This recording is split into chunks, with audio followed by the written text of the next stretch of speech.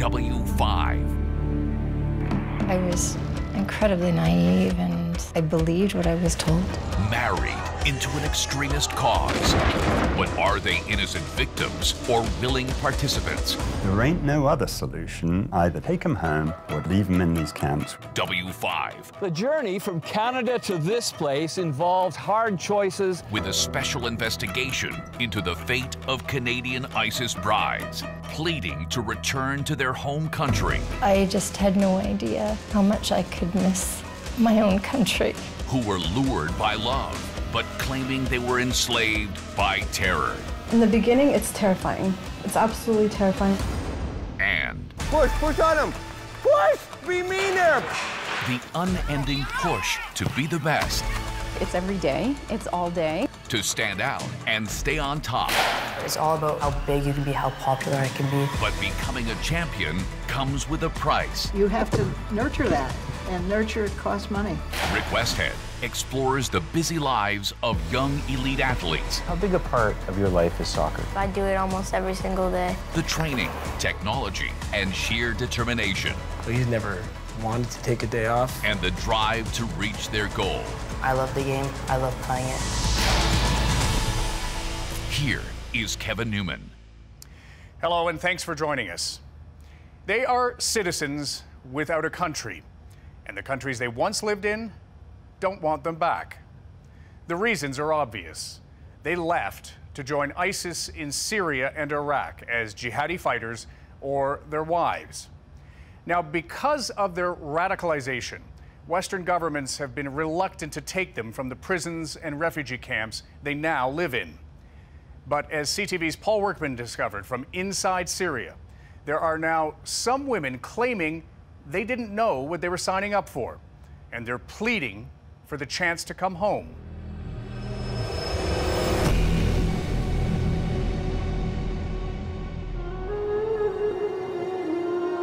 Not so long ago, this journey would have been foolhardy. Into the heartland of ISIS, to the Caliphate. A place synonymous the world over with torture, beheadings, terror. Those hills, Syria. Syria there. Here in northern Iraq, a glimpse of what lies over the border in Syria. Our destination is a vast refugee camp, festering with 40,000 displaced victims of war, but not just victims. Through oil-rich land that fueled and financed the most powerful jihadi force ever assembled. Seemingly out of nowhere, the fighters of ISIS swept their way into Iraq and Syria, capturing oil fields and refineries, seizing the weapons and ammunition of a deserting army, and where, in the ancient city of Mosul, creation of the Caliphate was declared. Muslim men from around the world rushed to defend it, and then it all collapsed. After 5 hours on the road, across land now controlled by Kurdish-led forces, the first sight of Al Hol refugee camp is disturbing. Most of the people here are Syrian, forced into this homeless misery as the hunt for ISIS reached their farms and villages. But there is a secret wing of this camp you can't see, where the wives and children of ISIS fighters are kept behind locked gates, maybe 1,500 altogether. People from around the globe, from nearly 50 countries, including Canada, known collectively as the Brides of ISIS. The journey from Canada to this place involved hard choices and consequences that perhaps the women never considered. Beyond the promise of living a religious life in the Caliphate, there was the deprivation, the oppression, and eventually the danger that went with it. I wish I could turn back time. I mean, I look back now and think I needed help. I don't think I was in any situation to really be making any rational decisions. It's just sometimes things happen. Kimberly Pullman grew up in a Christian home in Vancouver. She raised 3 children, and then something happened. In 2004, she converted to Islam. A decade later, she met a man online. He proposed marriage and persuaded her to come to Syria, where she could put her nursing training to good use. But I was lured here. I was told to come where you're loved, come where people need you, where your skills are desperately needed. I was incredibly naive, and I believed what I was told. She says she did work in a hospital for a time. I had some skills as a nursing student, helping to treat newborns and young children. But violence was always near, running from the relentless bombing, hiding in one besieged town after another. I don't know how to describe a bombing to somebody who hasn't been in it, but it's terrifying. And the noise, I mean, your head's ringing, your ears are ringing, and there's glass everywhere, and people are screaming on the streets, and they're screaming everywhere. The bombings become so intensive that you can't stay. So you're forced to move to wherever you can move to try to live. We got stuck in Godanish at one point for several months. We couldn't get over. We couldn't even get back over to the rest of this. It was a disaster. I remember that there was no food checks, there was no medical, there was an incredible amount of bombings and gases and phosphorus and everything. Sorry, I haven't been in touch too much. I'm just still pretty weak. All along, she kept in touch with her sister back in British Columbia, mostly through text messages. It was a pretty scary time. She was always scared. W5 agreed to hide her identity because Kimberly's decision to join ISIS has made her family a target. I can't even pretend to understand my sister. She's always had a very different reality than the rest of us. I know her very well. You can never know a person entirely, but she's never been a violent person. She acts in a humanitarian role, helping people. She would never want to cause harm to people. I think that she should come back and face any consequences that she has, just like anyone else. If she's broken the law, then for sure. You have English Speakers Association. Kimberly hopes desperately that Canadians will understand and forgive. What I know of Canadians is that they're a very loving, very accepting people for the most part. But I would hope that they would be willing to accept me back as a Canadian who was born and raised my whole life there. My mom was like, I'm trying to get out, I can't get out. Amy wants the same to the point of despair, but not regret. She grew up in Alberta, married her boyfriend, a Jordanian Canadian, and followed him to Syria with their 2 children. We have to be like obedient to your husband, so. And that's what you do. How hard was it? Yeah, it was really hard because I don't know the language, I don't know the culture, and it's completely new. It's completely new society, you know? And just had to deal with it. Curious about the bombing. Constant day, night? Yeah, day and night. Non-stop bombings.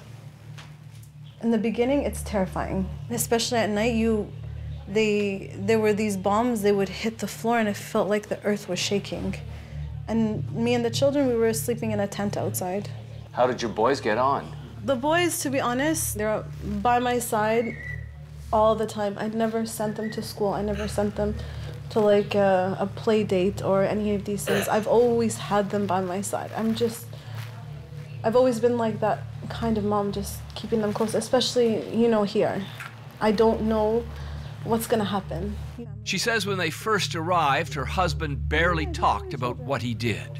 I didn't ask him like so much. He didn't like to talk about it, to be honest. He didn't really like to talk about it. But she admits he became an ISIS fighter, and that's how he was killed. So you married again? So I had to marry again. Like, you go to a place and you put your name and you put your credentials and what you want in a husband, and they find like a suitable match for you. Where was he from and where is he now? He was from Bosnia, and we were only married for about maybe 3 months, and then he got killed. Now she's carrying her second husband's child. She's 34 years old, twice a widow, and still devoted to Islam after all that's happened. I love being a Muslim. I love being a Muslim. I feel like it keeps me grounded. I have no problem with Islam. But you have great regrets about leaving Canada? It's hard, but I can't say I regret it because the child in my stomach, I don't regret it,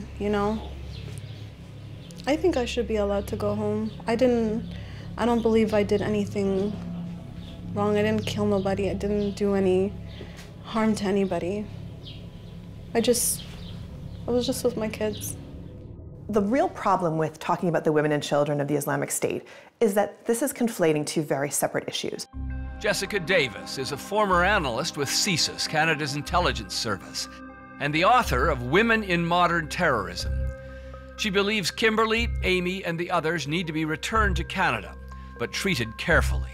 Most of the women that traveled to join the Islamic State knew full well what they were doing. It was a listed terrorist organization at the time that they went, or if it wasn't, it was very close to being so.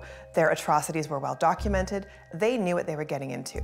That's not to say that they didn't make some bad choices. Do bad choices constitute a crime? Quite possibly. It is inconceivable the women were blind to what was going on.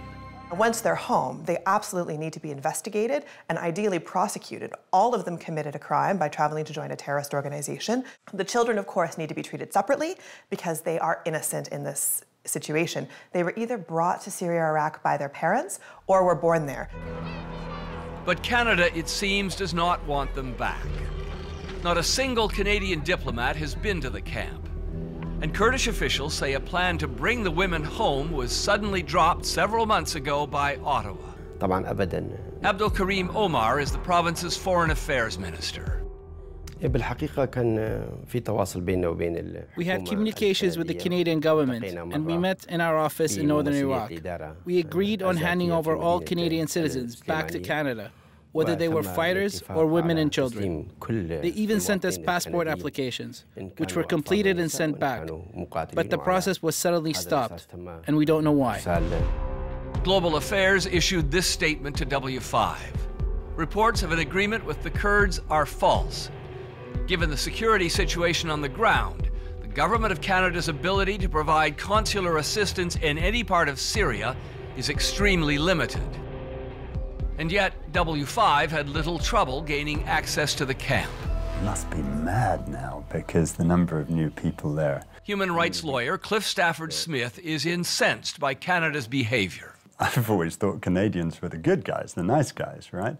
And I'm very, very disappointed in Mr. Trudeau and his government that they're not doing what is obviously the right thing.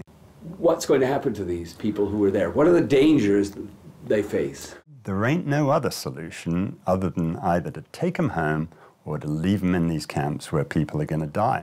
We know of 36 children who have died of malnutrition and hypothermia in the last few weeks. The desperation is obvious. Locked in a rough outdoor prison, cut off from the world, begging for the right to go home, and a long way from getting there. I want to be with my family. I want my kids to go to school, get a proper education. I wish that I hadn't gotten caught up in a world of lies and secrets and fear. I just had no idea how much I could miss my own country.